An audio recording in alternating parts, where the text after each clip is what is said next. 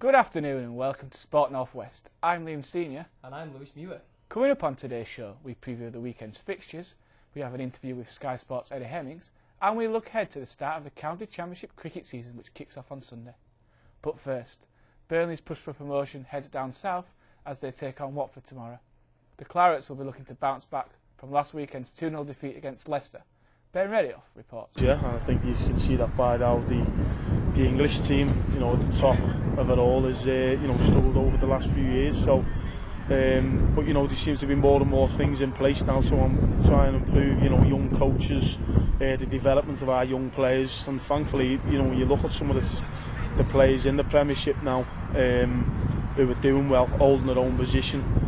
They're coming through, the likes of Ross Barkley, Sterling at Liverpool, good players that are getting a chance at Premiership level, and that's key, so the game can improve. I think that the standard's just risen, you know what I mean? The standard's risen, but it's had a positive effect. Better playing for 3 points every week rather than just training for nothing, and it gives you that edge over to going into games, and you just get excited about playing every week, and you'd obviously the experience of it, obviously to improve, make you a better player.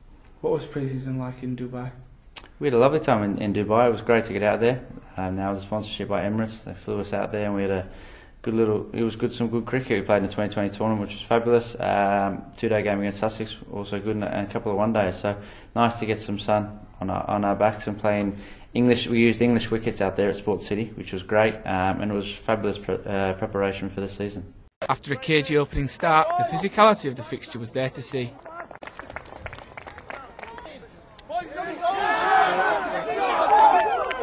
It wasn't until the 15th minute when the deadlock was broken. Prop forward Nick Zalad started and finished the move. Another Zalad try meant Newcline went into the break 12-0 up. Zalad completed his hat-trick just after half-time after powering through the Lancaster defence. Good work from the forwards allowed the ball to be spread out wide. Sam Waiting fed the ball to wing Jack Ellis, who crossed over. You wouldn't think firefighting and boxing would have so many similarities, but they both take courage, determination and hard work. Adding to the fact Sus member is a hero and a professional boxer, he also spends his time mentoring and guiding young locals away from crime and off-street corners. When I was younger, I had quite a bit of a colourful past. I got, mixed in with the wrong crowd, and I'd never go and start saying, well, I had the best upbringing possible. I had brilliant parents. They gave me everything I wanted. It was me. I was weak-willed. I got in with the wrong crowd and trying to prove myself and getting into silly fights, getting beat up, beating people up, and just doing, petty crime and going to school. And because of that, I realised that you can always change. And I think I'm trying to portray that in my mentoring programmes and the stuff I do with youths through prisons, schools, youth clubs and things like that, just to say to them, look, no matter what lot you've got, you can always change. The youngsters that are coming on loan from big clubs, do you find yourself as experienced role models, and do they come and speak to you for advice?